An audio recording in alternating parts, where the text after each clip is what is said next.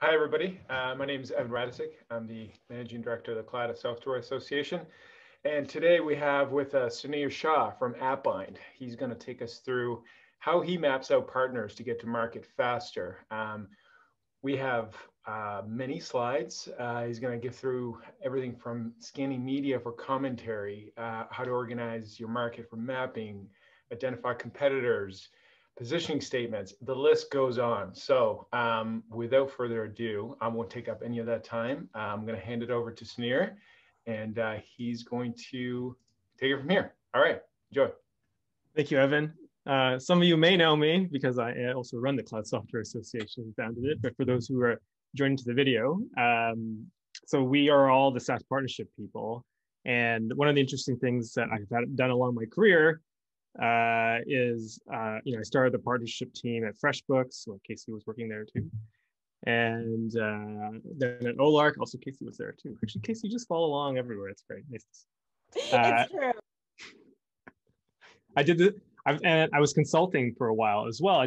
Basically, this is my table stakes beginning of every project for partnerships, is understanding like who is the market and who are we partnering with is really the core question.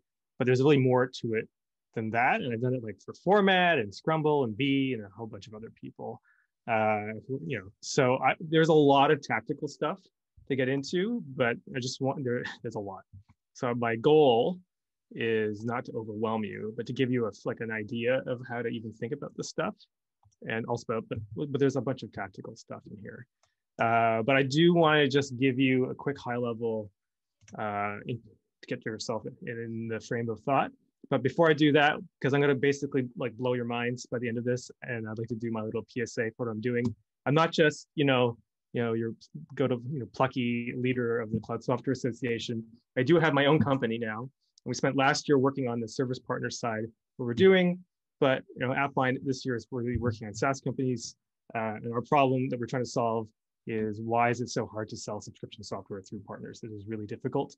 After all, customers own their own data, how do partners create accounts, and getting between the customers' recurring billing is a total nightmare for them in accounting, as well as financial risk. And this is why we almost always do a workaround like referrals. But we actually support you to actually support your service companies to build businesses around you. And so we make it really easy. Instead of using their own email address and their own credit cards, your service partners can use AppBind's virtual email and credit card to sign up and manage licenses. We automatically forward all the emails to their customers, and all the charges are automatically expensed. And for you, we have a turnkey, no engineering, get it going as of like today. If you want to, reseller portal, you can just turn on. So you don't have to go to engineering, and you can start actually activating your service partners. This is what I do most of the time when I'm not putting together enormous slide decks. So hopefully you will talk to me when you actually have this problem. Thank you very much. So with that, high level, why are we even doing partnerships? We should all know this, but I don't think we do.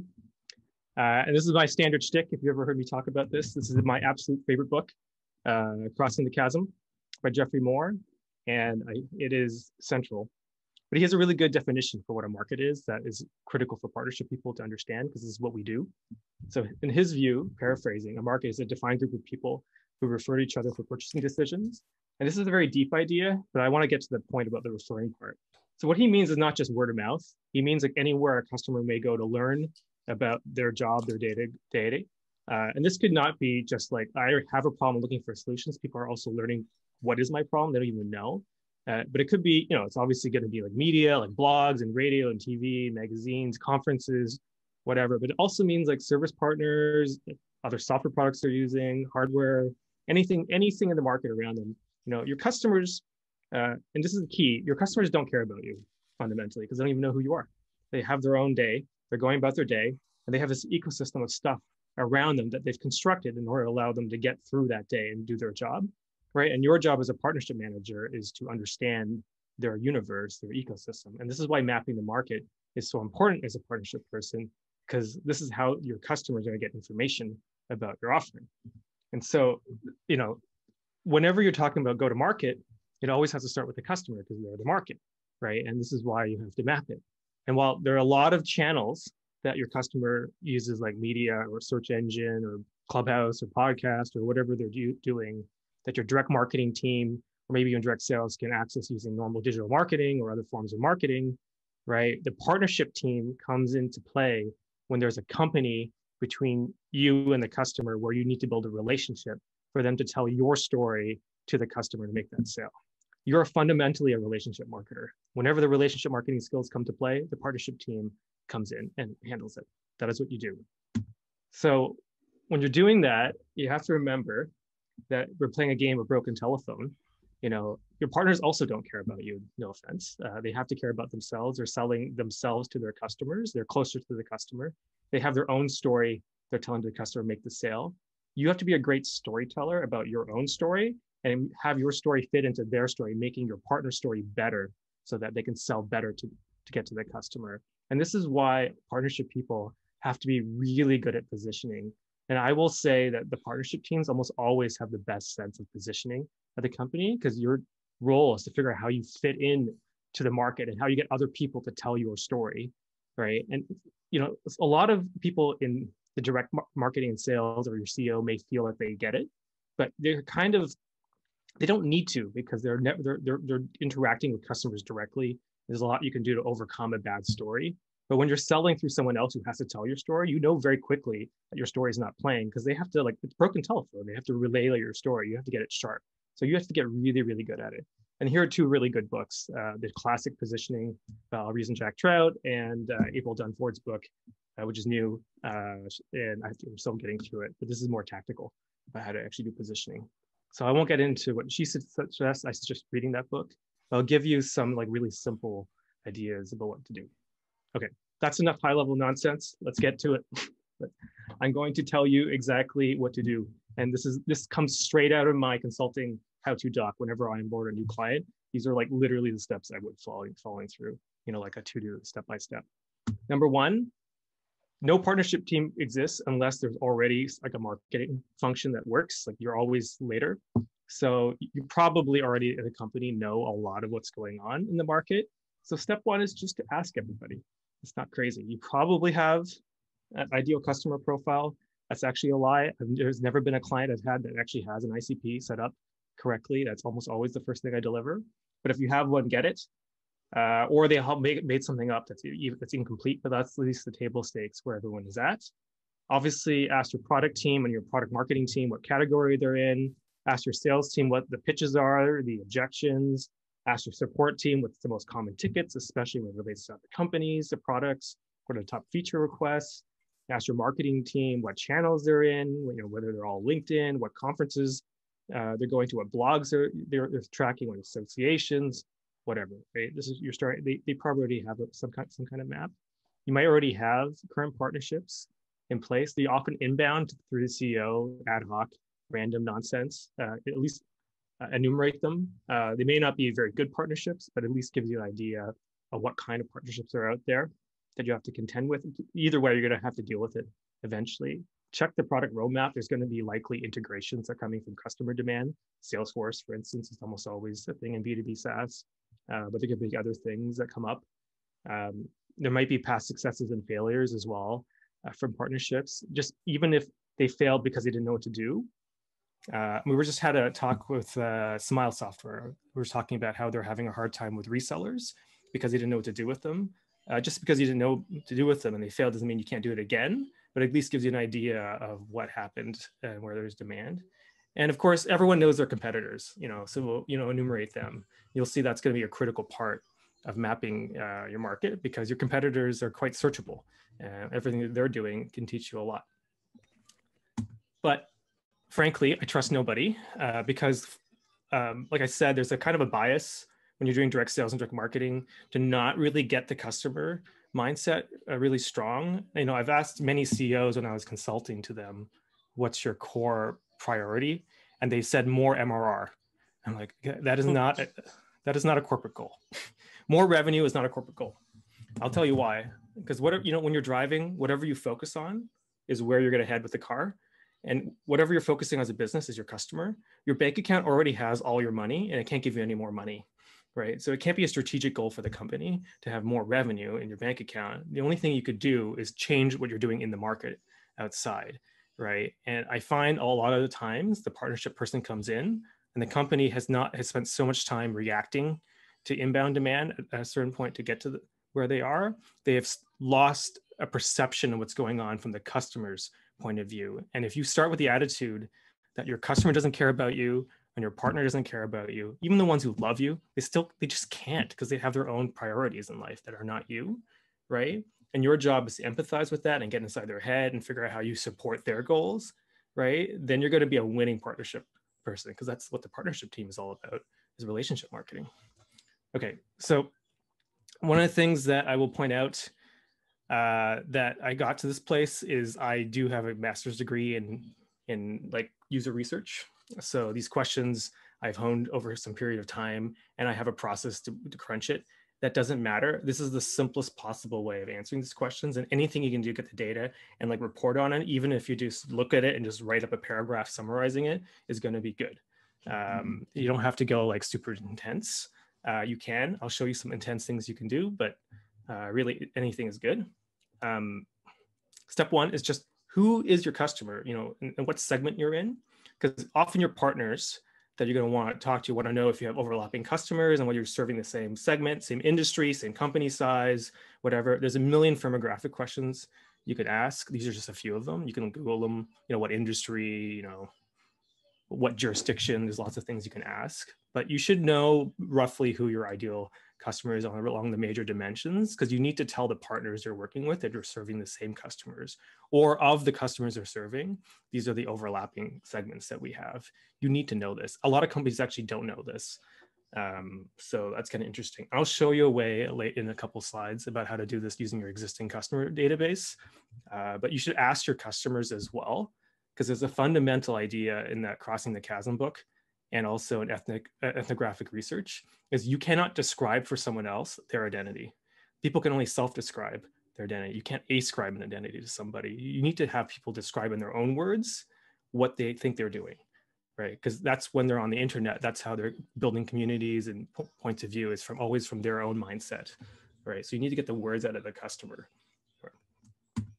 Okay, this is the absolute most important set of questions, and this purple question is the only purple question, because it's absolutely the most important question you can ask, is how would you describe your product or service to a friend or colleague in your own words, right? And the reason why this matters is your customers, because they don't care about you, they can only understand you using the least amount of energy in their own minds, because we have meat brains, so they reconstruct whatever you're telling them using concepts they already have in their own mind, and they do it with the least amount of effort. And so what you want to do is align your message to a story that they intrinsically understand and relate to other ideas. This is what positioning is, so they can tell your story to someone else. So this is how word of mouth happens. You basically don't tell them what to say. You get them to tell you what they're already saying, and then you build that, and you just align to whatever they want you to be in the words that they're using, and that's what you use in messaging, right? And this is critical. This is a very critical question. Pretty much, this is the main line for getting your positioning statement, and it's so easy actually. Once you do it, people will tell you literally what you are, and it's like, well, that's it. That's what we are. It's simple. It's like so much simpler than any of the complex market research positioning nonsense you can do. Just ask the customers how they would describe you. The next three questions are just like how you fit into their world. What problem you're solving, how do you measure success? If you don't use this anymore, what would you do? This gives you an idea of, in their mind, what is the problem that you're solving, right? And you've ever heard of the concept of jobs to be done? This is really important because it starts understanding the use case, the workflow that you're in, because then you can start evaluating, asking them more about that workflow. And you start, when you're thinking about partnerships, right? Then you can say, you start like, well, how do you solve, like, we're a billing tool. Like, what do you use for accounting? We start identifying the accounting systems. What do you use for time tracking? What are you using for password management? These are things that are interesting in AppBind because this is part of the overall solution. Then we start identifying partners around them, because you can start inquiring about these things more in depth, right? And get the customer to tell you a story about their day-to-day from their point of view, whether you're involved or not, right? And this is a very, very, very good way to get the actual core partners out of your customer's mind, is just inquiring after these. So this is absolutely the most important set of questions. Absolutely. Basic other things, product enhancements, most favorite, least favorite, what can we do better questions, also useful. for product in general. Also, you'll get the integrations out of this as well. MPS, we all know about. You should ask this in general while you're doing the survey. You can also just directly ask people what partners to work with. It's like, hey, who do you work with? Just straight up ask them. They will tell you. You'll be surprised. The first question is like really the most lucrative I've ever found. Just what software do you use? People will tell you amazingly detailed answers, right? Also, if you have an integrations page, you should have a little form, a one line form, just open text form. What else should we integrate with? What should we integrate with next? What are we missing? Simple. Maybe 2 lines if you want to capture the email address to follow up with them when you do it. Just put that up there. People will tell you all the time like what you should be doing. It's incredible. You should also ask them, if they have service companies they're working with or agencies as well, because then you can start to meet them.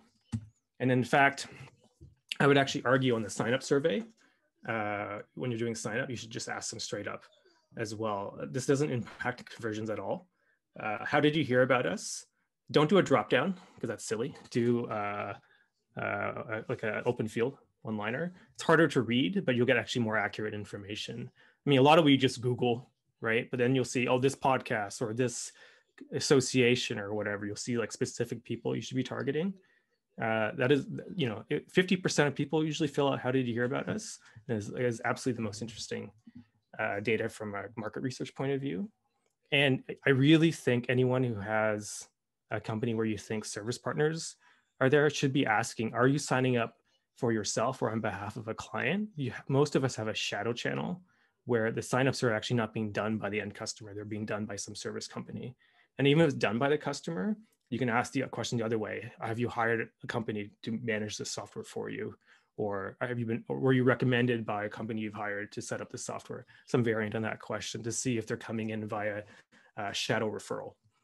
Then you can start to say, oh, great, we can send your partner a setup kit. So put their email address in, we'll send them a kit to set this thing up. But then you've got them, right? Then you can get them into the partner program.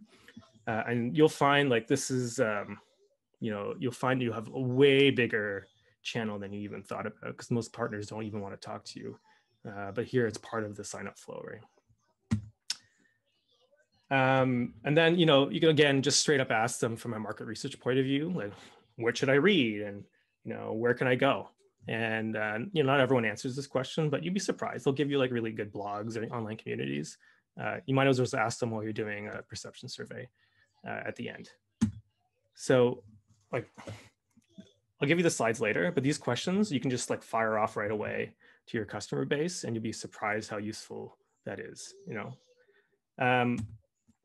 So the firmographic stuff is kind of really hard to get out of customers. That's kind of a waste of time up front. So you want to kind of limit it as just kind of a warm-up set of questions.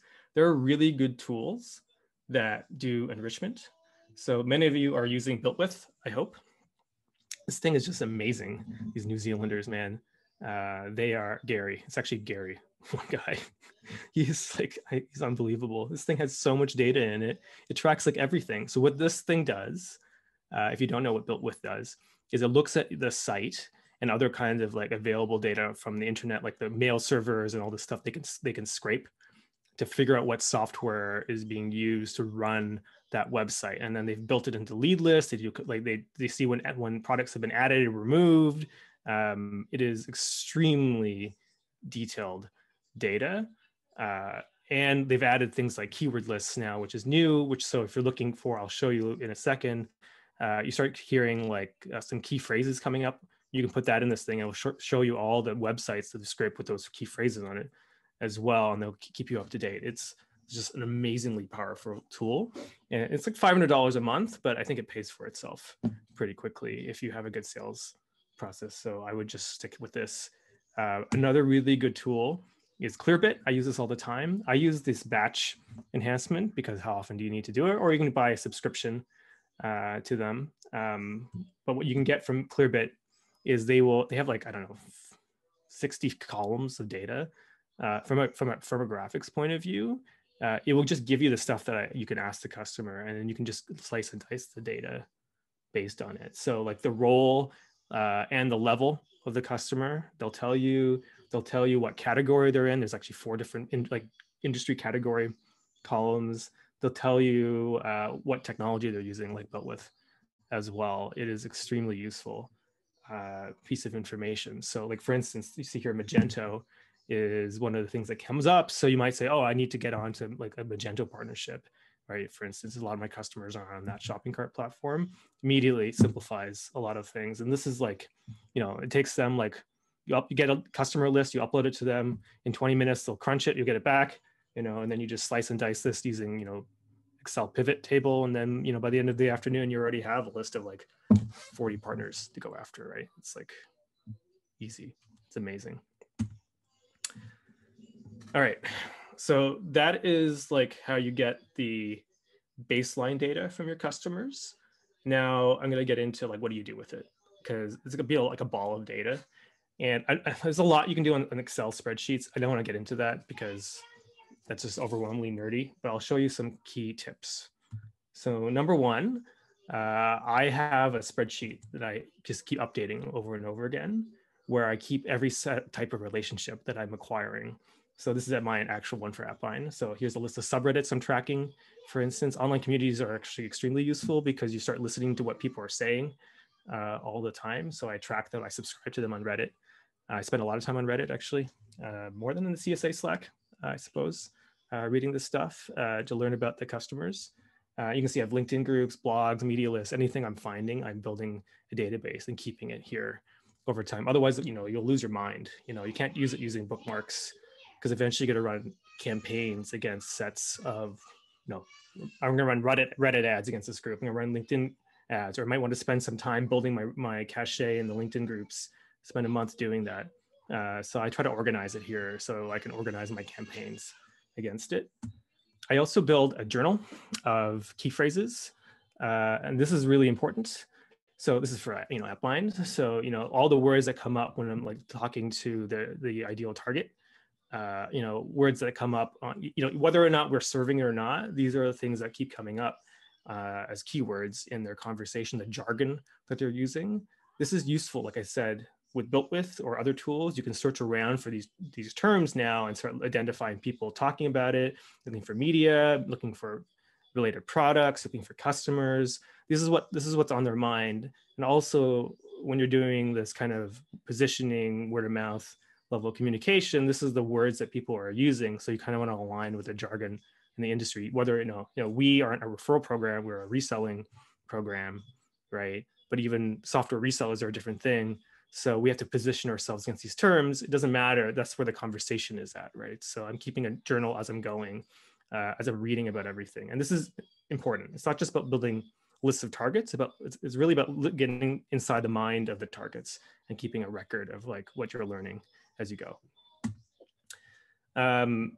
I am a big fan on the surveys of using open fields to get the customers to use their own words to describe themselves, like job roles in particular. You'd be surprised how varied those titles can be. And it actually tells you more about what's going on in their mind.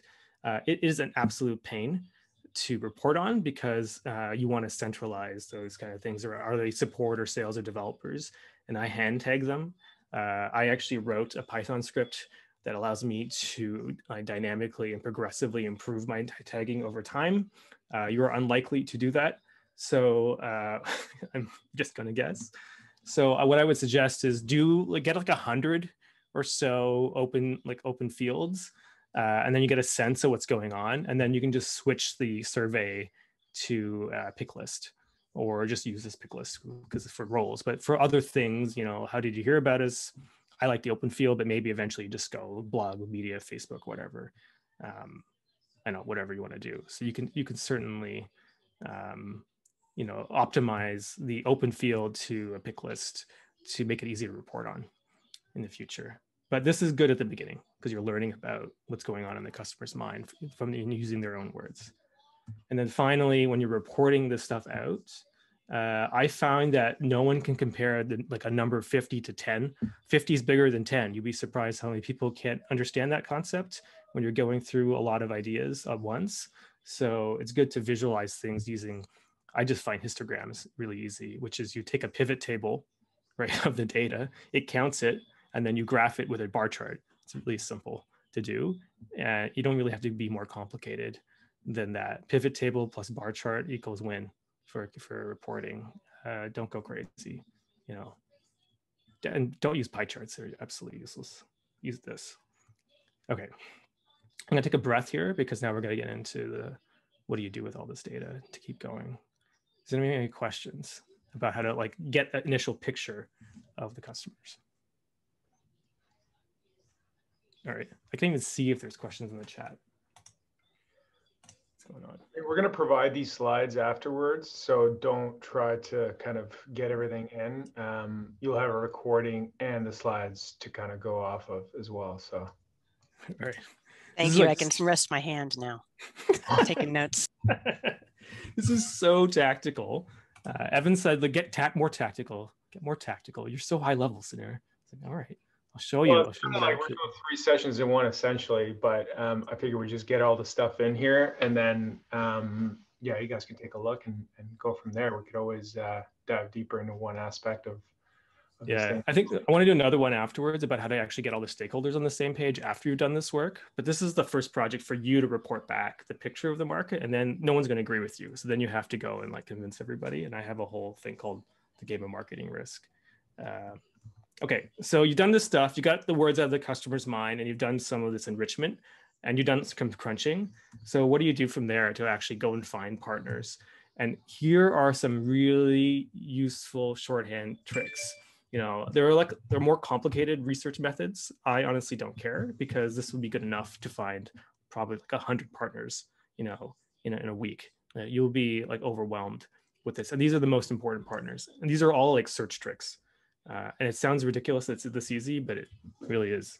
So number one, Google suggests. It's amazing. Put your company name or some major competitor and put versus, right? First thing I do is find all the competitors, because that gives you a map of your neighbor, like the actual category you're in, and then we'll show you what to do next from here. So for instance, I'm just gonna pick on MailChimp because I didn't want to show you my AppBind research here. So MailChimp, you know, so then we find their competitors: Constant Contact, ActiveCampaign, HubSpot, Klaviyo, ConvertKit. Okay, great. So you start enumerating all the other email service providers. Then you put in your competitors as well, and just do that again around the top like 5 or 10, just to see what else you missed, because sometimes there are things that don't come up. Go suggest. So that gives you a pretty good set of the major competitors that people are actually searching about. Then you can chain them together. So I just put the major ones like MailChimp, Constant Contact, ActiveCampaign, Klaviyo, and what you'll get are these articles first that tell you the product category in the reviewers' minds, how they would describe it. So there's different terms, right? E-commerce marketing platform, email marketing software, ESP, email service provider. These are different jargon that your customers are using. This strategy, I'm using it for competitors of chaining together related terms in a list and then searching for people talking about the list is a critical search strategy.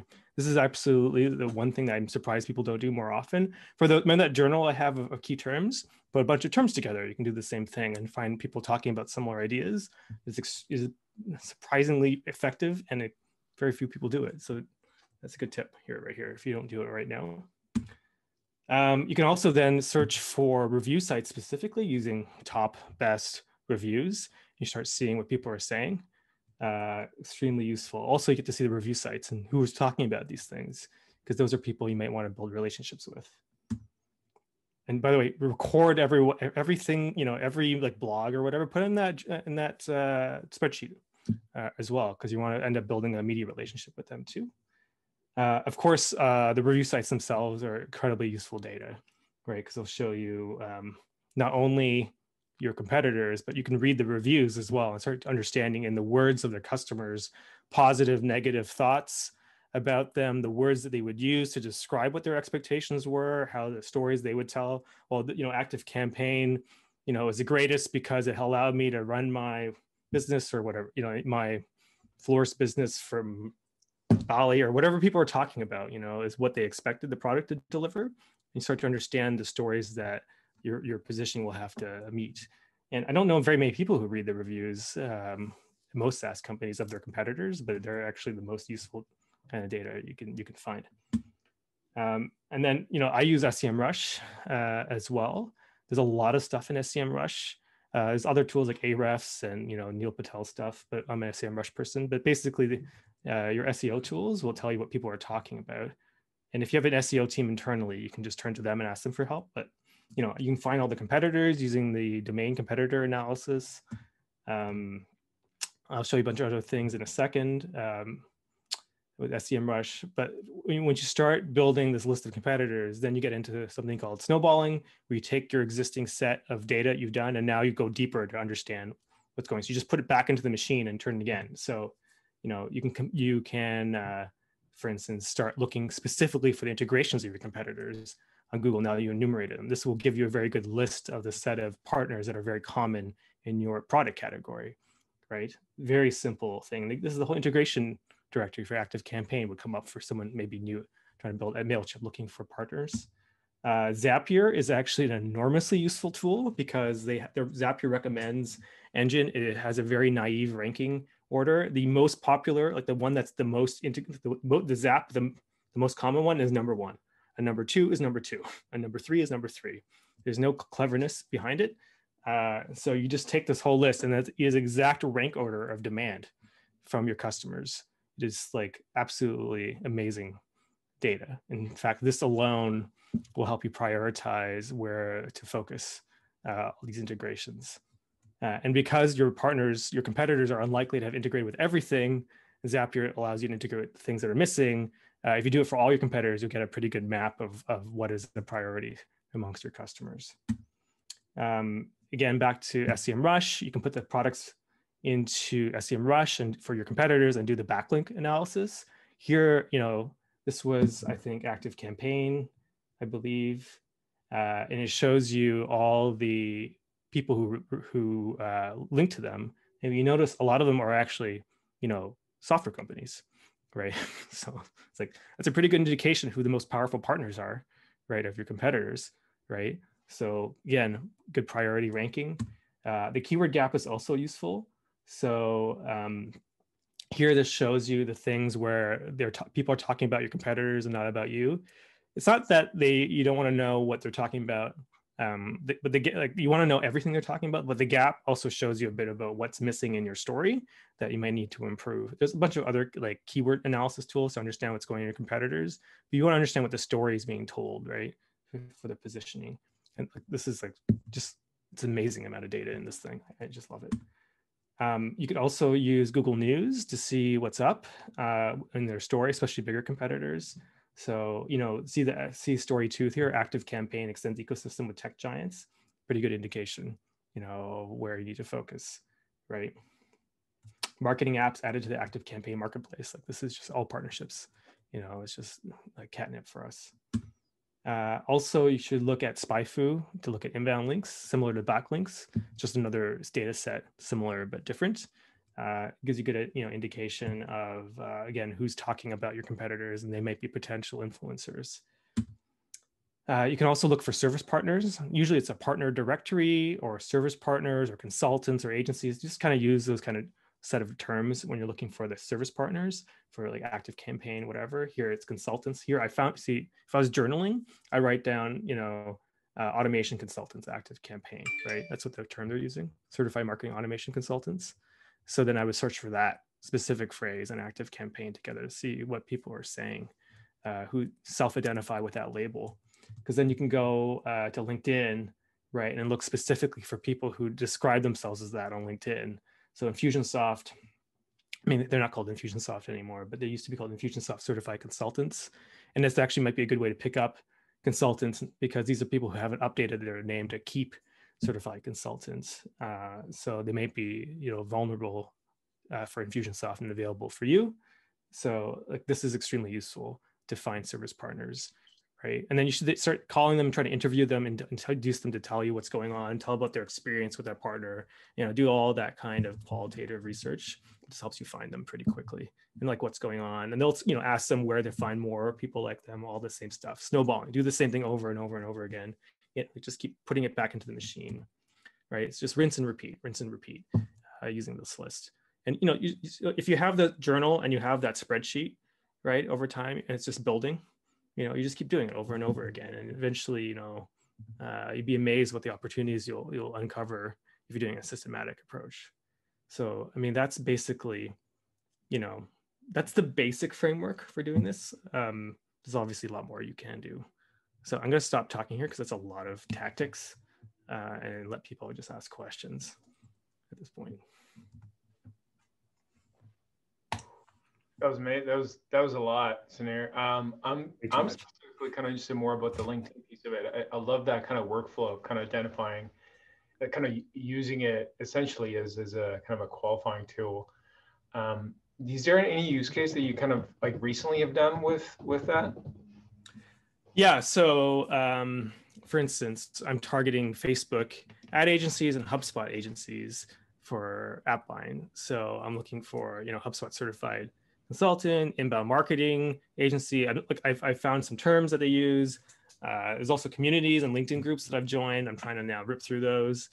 There are certain ways of using and abusing Slack communities for your advantage as well, which I will not tell you since I run a Slack community. I don't want you doing it.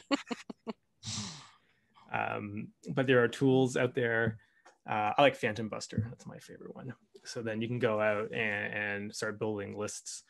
You have to be careful. You can end up getting so much data with your list and not knowing where to start. But just mentally acquiring stuff for a while, you just diverge for a while, just acquire, right? And then you just stop. Like you don't know what to do with this massive stuff, and then you just organize it a little bit, and then you can probably feel where you can focus, and then you just run campaigns. You don't have to eat the whole market at once, but when you're researching, it's better to enjoy the snowball. Just explore it wherever it goes, and the more you do it, the more it becomes easier for you to tactically do. Like you just learn, like you put the words together in Google and search for everything at once. You learn to go on LinkedIn, look for the certified consultant thing, right? And then the more you do it, you just find a new term, you put it in there and you dump the list and put it into the spreadsheet and keep going.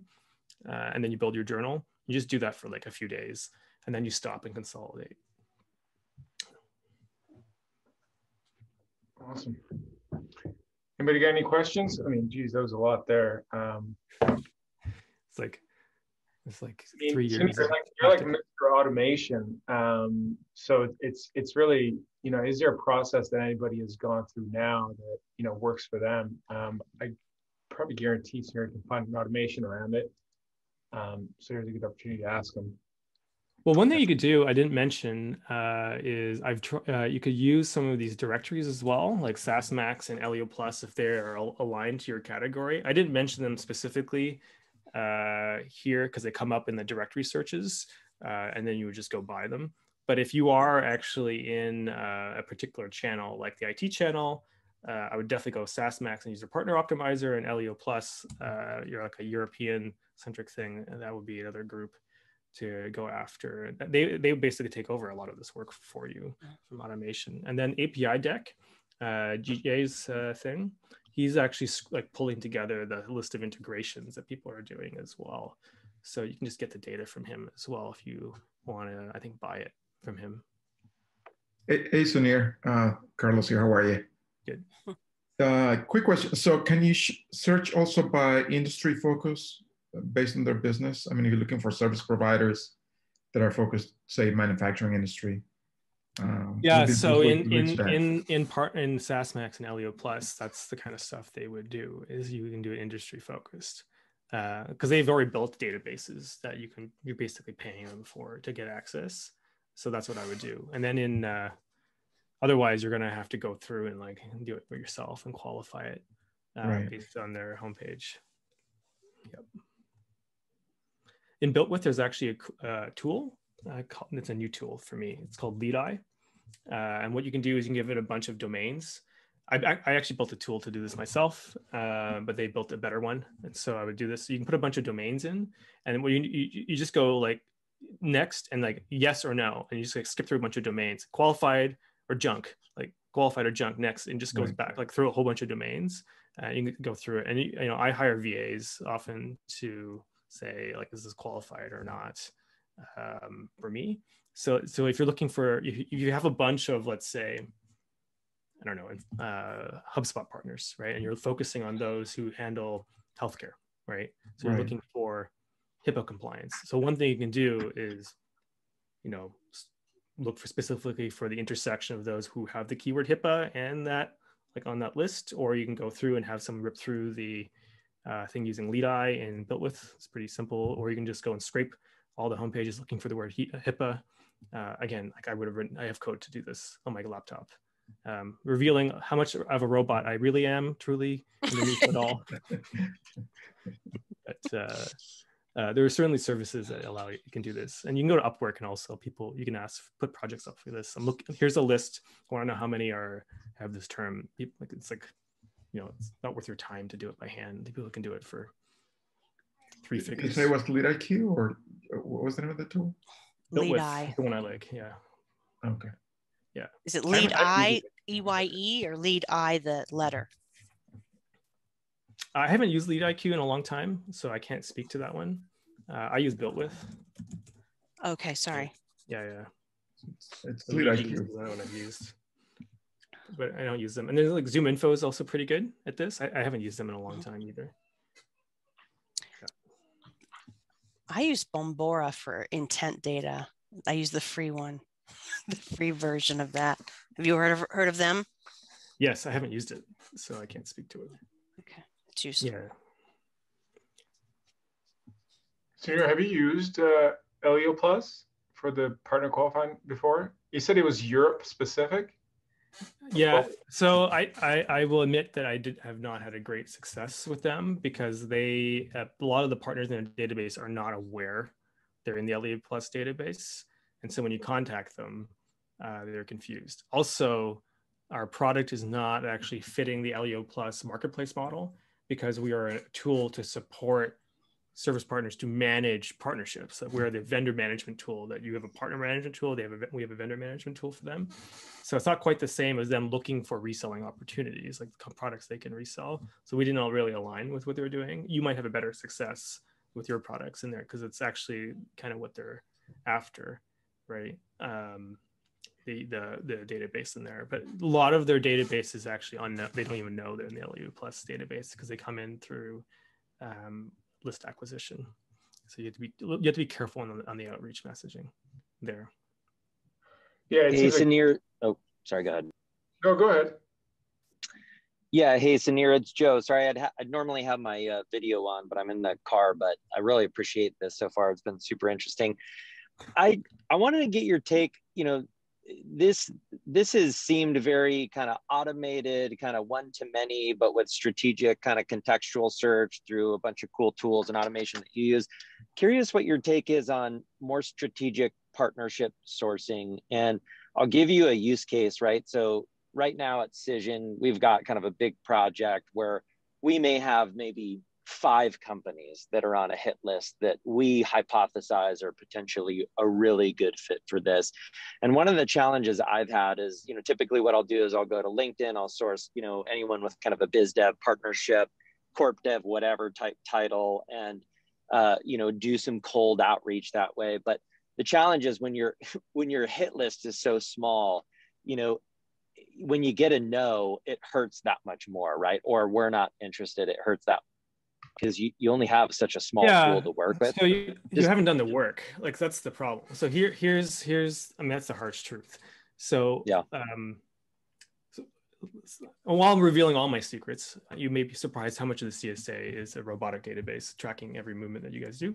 Actually, not as much as you think, but more than will happen over time. But here's part of the thing. So I often joke that CSA is a square dance for professionals who should actually pick up the phone and talk to each other, who otherwise won't without us playing the square dance music for you. It's a series of games.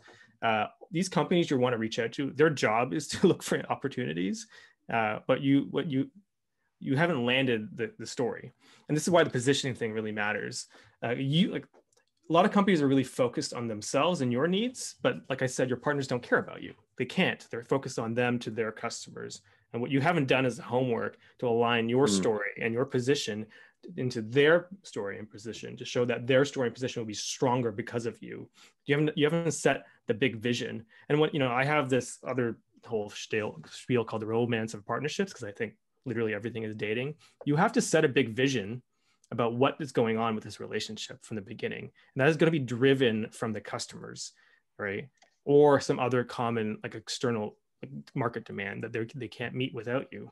And so when you might have Salesforce as a target, right? But what you haven't done is gone and found out all the problems that Salesforce is having in the market by doing this research. The same research strategy, I start with competitors because it's the easiest one. It goes the same. You just keep going and going and going with every single kind of bit of information.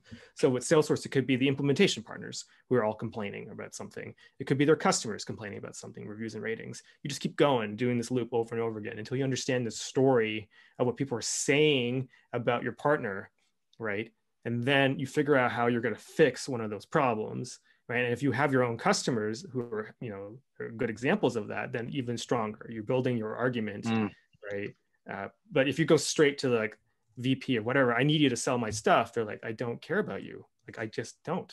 I mean, I might have dinner with you as a person, but I don't care about this business, right? Because all people are nice, but they just don't. They can't. Not like you get like if it's dating, they're like single parents, and you're trying to get to their children, right? Which is the customers. Like they're not going to trust you to bring you to the customers, right? You need to do the work to show that you actually do a good job for whomever they are serving. And that's the problem. That's why you need to do this work, right? To understand the pain, the storytelling. You got to tell that story, set a clear vision about how you fit to their story. It's not about you. It's about them and their customer, them and their partners, whatever you're serving. Does that make sense? Totally, dude. I appreciate it. And I think it's valuable. I think, thinking about my outreach, it is, it's very much about, we have this problem that we think you could solve, but it's still very we versus them, which I think is what I'm hearing from you, right? It needs to be more about them. So no, super helpful. Yeah. And I think a lot of partnership teams come in, from my own experience consulting, and I'm a prima donna. I don't work for these companies if I can help it, but I talked to a lot of CEOs, like they inbounded a lot of cool opportunities at some conference from some other, and then they're ad hocing them, and then they bring a partnership person, but then to manage it because they don't know what to do with it. But the ego hit of having some big company talk to you at a conference, CEO to CEO or whatever, is not actually partnerships. Because the point of a partnership is to go to market together to serve a common customer. Right. And as a professional partnership person, you need to bring order to that and like focus it entirely on the customer, how they're being served, how are they winning? How is the customer getting value from the two partners working together? And then you capture value in return together, hopefully mutually. And that is you have to be careful about the ego type of partnerships where you just want to post big logos, the trophy case. All those app directories are trophy cases. You don't want that. You have to be focused on the customer and their use cases, which is basics, but it doesn't happen with as much as we want. Smart. Love it. Thank you. Who else? Who's having I don't know who my partners are problem right now. Who wants to talk about it? I am. All right, Amir. Lay it on me. So where I'm challenged with everything is I swim in a very small pond, right? We're Apple only product. Our deal sizes are very small.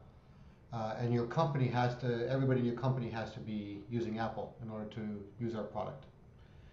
So I've gone through the Apple Consulting Network, which obviously makes the first sense because they have access to all the customers that are using Apple. I'm trying to find a way to get beyond that. How do I figure out which agencies are using Apple and what? I haven't been able to figure out what my value prop is for anybody else outside of the Apple Consulting Network. Yeah. So again, in your case, I mean, let's face it, Amir. I mean, Daylight and FreshBooks are pretty, similar markets. So I have a fair idea what's going on in your world. It's easy to start with your limitations, which is I'm Apple oriented, and then focus on the partners that are immediately close to your limitations. First, again, the market does not care about your limitations. That's your problem to resolve. That we talked about that. But given that, it's a constraint that it's a constraint, but it's not a limitation either. And it could also be a strength if you do it right. It's not the consultants that are your target customer. You have to know who your target customer is. So it's probably going to be, like creative agencies, maybe photographers, people who are like really Mac oriented, videographers. There's definitely a segment of creative professionals who are Mac oriented. You start with the customer there. They may not care in the slightest that you are an Apple only product because they just take it for granted that you're Apple. So then you just got to find out what is motivating them to buy one piece of software or another. And then the fact that you're Apple oriented, is not an objection to them because they don't even care. And it could be a plus because you have a native experience. It's like, yeah, and it's also a beautiful, Apple friendly experience, especially for designerly people. They really like that. So you're focused on the next step out of your company towards the market, but you have to start with the customer. That's why I said customer first, map your way back to you, right? They're the ones with all the money, the customer. You got to find a path from the customer to you, not from you to the customer. And I know we're all oriented for us to find a path to their customer, but you got to work backwards, right? Because that's how they're the ones searching around for answers, and your job is to meet them where the market is.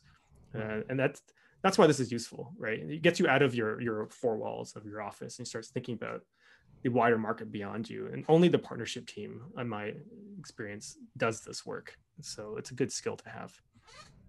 Okay, thank you. How about you, Shana? You're new. You joined for this reason. Yes, I am brand new. So we also have quite a small market at this point. We sell only into higher education. Up to this point, it has been very reactive. We previously called it business development. As these inbound opportunities came around, we would have somebody, sometimes in marketing, sometimes in sales, just say, "Yep, let's make it work. Let's get as much exposure out there as we can." And we have experienced some exponential growth in the last 2 years, and the need has come to put somebody full-time into this seat. I was the best potential candidate because I have kind of made my rounds in the organization. I know all the products really well. I've had some cross-departmental functions. So what I'm doing right now is kind of trying to rebuild the program from scratch. And the front half of your presentation, Sunir, is exactly what I needed to see, right? Where do we even start with something like this? What is the playbook for us to know exactly, based on, who our ideal customers are, what is going to fill those gaps and give our customers the best experience possible? I'll give you a story about in higher ed. I tried to do education tech software in the long ago. If you look at my consultancy, BibDex, it's because I tried to sell bibliography software, and then I decided that education, no one had money for this stuff. It's a very unique beast, this industry. Yeah, but there's this company in Toronto called Top Hats who is extremely good at what they do, and they found an amazing sales motion into higher ed. And what they did is, they bang their head against the administrative sale. Like, administrators buy everything in higher ed, right? But they're impossible to sell to, and they buy stuff no one wants. But they found that the problem was in the classroom. So they just kept working. What is the actual problem that you're having? Who's talking about this? Who's experienced the pain? And it wasn't even like the professors exactly that they cared. Like, a lot of professors just don't care, but they have a requirement to report to get their tenure or whatever the motivation was. And they provided the real-time clicking evaluation module. And so what they did is they just went straight to the professor. Hey, we will give you this thing for free. Your students will buy it. These dropped right in, and just went to the professors and gave away, I think, iPads for free or something to get them to buy it, right? Got the students to do it. And then they went to the administration. It's like, we have 6 of your classrooms, buy it, so you can manage it. But that's the power of the ethnomethodological sale. Is you're looking for what is the actual problem and who actually has it, and how can I interrupt that process to start with, right? And then you leverage that to get the other sale. Because when you go to the administration, they don't care or feel anything what your actual pain is, and their job is to deflect you. And so that's what you're experiencing. But if you create, just like for John, you have to create the demand from what they are accountable towards, right? Which is their students and professors. There's a pain there that I think you're managing, right? That's the pain, the student pain, right? Ultimately. Ultimately, yes. We create communication tools to serve better outcomes for students. Yeah. Yeah. So you got to find where that pain, if impacts administration in whatever way, and then work your way up there. And that required, Top App to make strategic choices. But the partnership leader, if you want to be like a really high impact, like at the C-level, and get in that universe, is that you are the one who knows all these stories, because you're spending your time talking to everybody in the market and figuring out how to align the company to it. That's really what the partnership function does, in my view. So that's basically, a success story, Top Hat, who in your space, who did something like that. And you have the opportunity, and you can work your way in with one kind of partnership after another, right? To work your way through there to prove that case and make successes. But that's perhaps how I would approach your space. But I also burnt myself in edutech, so I kind of like afraid of the administrative scale as well. It's also a very small world. Yeah, it's a small web. Oh, Jens call me Sunil. Those signpost people, sign easy people. Sorry, always call me Sunil after Sunil Patro. I'm gonna get Jens for that one. We're at time. Yeah. So yeah, I'm kind of mindful of everybody's time here. So if there's any other questions, we're gonna, Sunir's in the Slack group, as you guys all know. So we'll take it over there, and there's a few links to share as well. So thanks for joining us, and we'll see you soon. Thank you so much. A pleasure. Bye.